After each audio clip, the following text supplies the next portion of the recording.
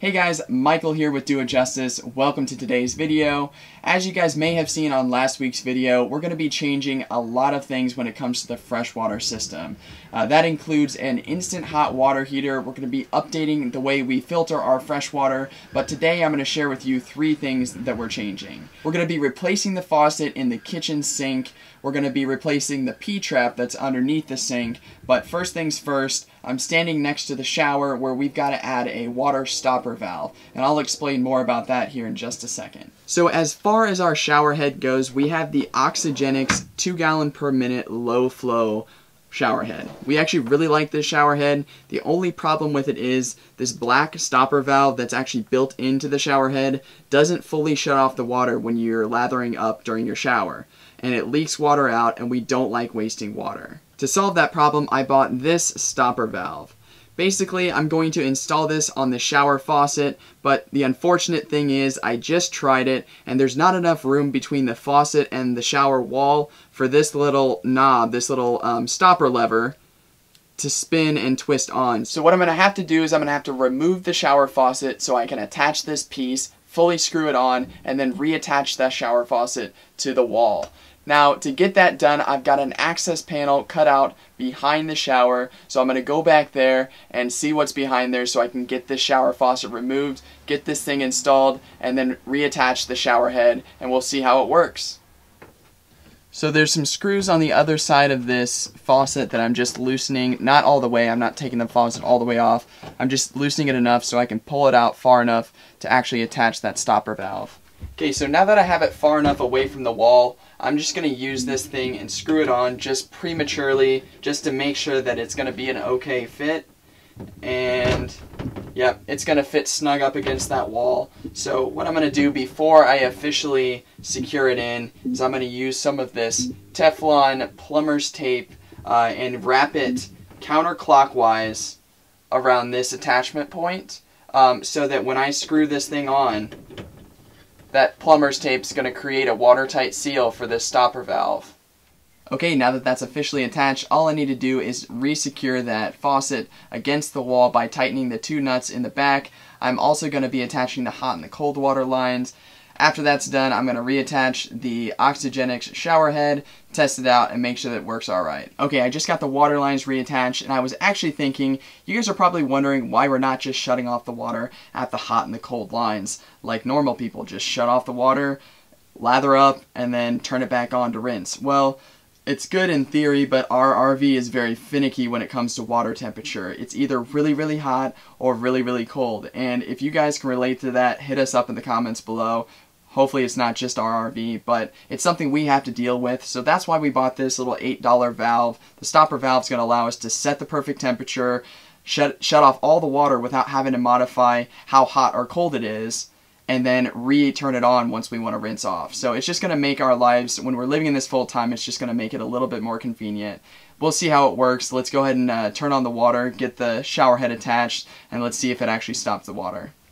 So after you turn on your pump to test the new valve, you're going to have water in the lines. It's really important that you check out all of the connections that you just screwed in to make sure there's no external leaks, small drips of water that are coming out from those connections, because they can cause problems in the future. So make sure all of your connections are tight, and as soon as you're done, then you can freely check that stopper valve, make sure that it works. Ours works absolutely perfect. It completely stops the water flow to the shower head, and we are very happy with how it turned out. Okay, so the P-trap underneath the sink needs to be replaced. The current one that we have has a split O-ring that I over-tightened with a tool. So what I need to do is I just need to replace that piece. What you're going to want to do is make sure to take this thing off first and empty it out. The P-trap will have residual water inside of it, so make sure to take that off and be careful with it and just dump it outside. Okay, I've got the old P-trap off, and I've done the due diligence of cleaning off all the old Teflon tape that was on this pipe, this black pipe here. So just make sure to clean it off, clean up the area so that you have a nice watertight seal when you install the new P-trap. I'm going to go ahead and wrap this pipe with Teflon tape, get the new P-trap installed, and make sure that it's not leaking. So let's go ahead. Alright, the new P-trap is on. That was actually really simple. I'm going to go ahead and run the water now to make sure that there's no leaks coming out of the P-trap. Let's go ahead and do that.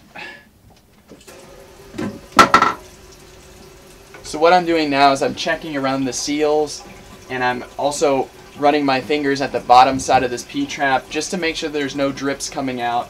It does not appear that there's any. So we've stopped that slow leak underneath the sink. So let's move on to the faucet up top. We're going to replace that, and we're so excited to share this new faucet with you guys.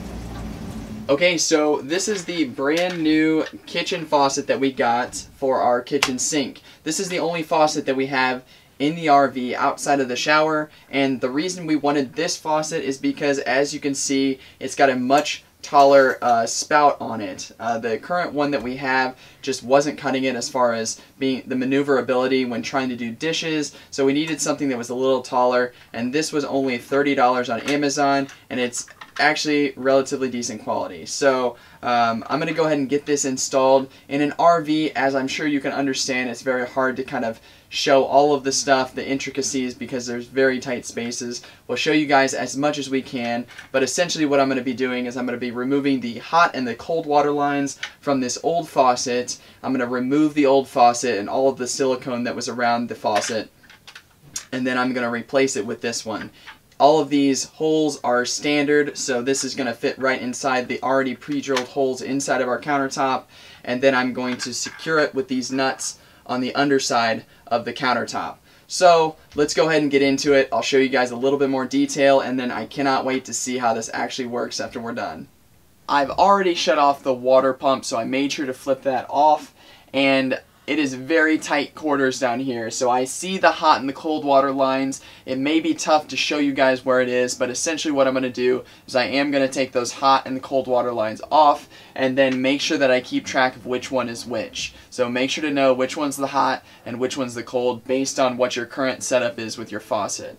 Here's a quick tip. After you shut off your pump in your RV or your water source, make sure to run the hot and the cold water lines before you even try to unscrew them, because you're going to relieve all that pressure out of those lines, so you're not going to be spraying water all over the place. Make sure to do that before you unscrew the hot and cold water lines. But now that I've got that all done, I'm going to go ahead and remove the old faucet and then replace it with the new one. Alright guys, to get the old faucet off, I'm going to use this new faucet as a visual. Basically what we have is we have these black nuts that are securing that faucet to the countertop underneath the sink. So what I'm going to do is I'm going to go underneath and unscrew those on both sides of the old faucet so I can remove it from the countertop. What we have left over is the old plastic gasket that's still attached to the countertop. It's attached to the countertop because we applied a bead of silicone around that after we had completed doing the countertop paint. So what I'm going to do is I'm just going to pull that up, and boom, there you go. That's the old gasket. Everything's officially off. Now what I'm going to do is I'm going to clean up the area, make sure that there's no more silicone so that I can reattach the new faucet and then put a new bead of silicone around it.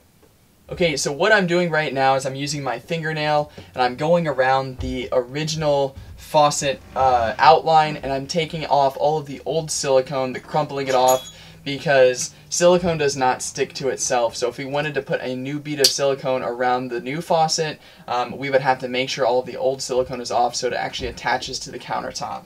And I'm also trying to be very careful because we did use a countertop paint on these countertops. So we used a Gianni granite countertop paint. If you haven't seen that video, make sure to check out that video here. But that's what you can see here. That's why there's the color difference.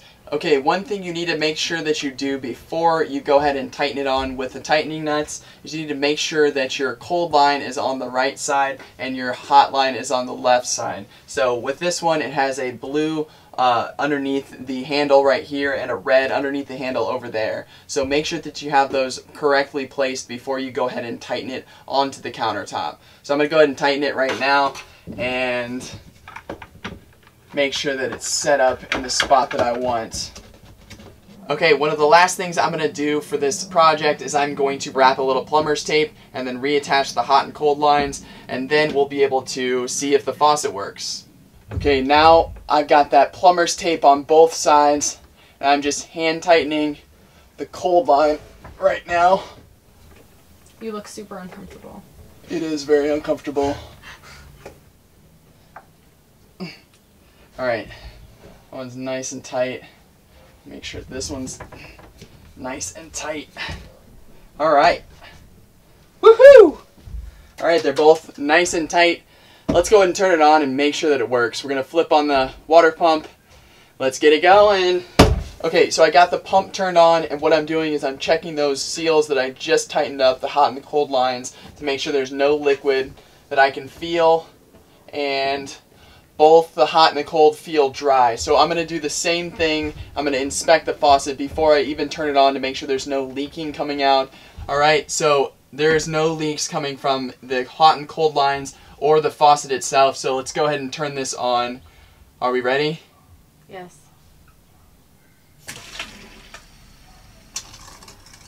Woohoo! Okay, the instructions on the new faucet said to remove the aerator so that we could drain out the lines of the faucet, and I went ahead and did that, but I'm not going to install the new aerator back on. I'm actually going to install the old half-gallon per minute aerator that we purchased for our old faucet. So that came off of here. I'm just going to go ahead and screw this onto here. It's not the exact same color. We have a chrome aerator versus a stainless steel like we bought for our faucet. But again, we're not about looks, we're about functionality here, and this faucet's going to work perfect for us. One other thing I wanted to remind you guys, don't forget to put a silicone bead around the sink faucet as well as your shower faucet. We're not going to do those tonight because it's getting too dark for us to see in here, so I'm sure there's other videos online that will give best practices on how to do that. But we hope you guys really liked this video. If you did, make sure to hit that like button below. Also, drop us a comment. We love to hear from you guys. And as always, we will see you on the next video.